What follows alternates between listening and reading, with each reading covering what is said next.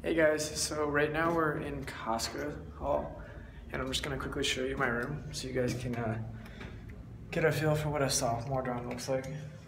So, put your key in.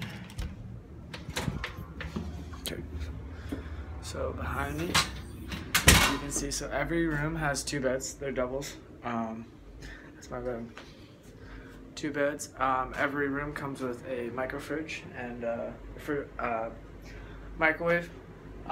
You get a desk,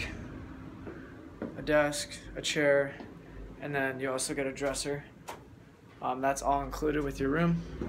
One nice thing about these dorms sophomore year is that they do come with a restroom in them. So a double sink, toilet, and then there's a shower. So these are just nice because it's kind of a step up from freshman year.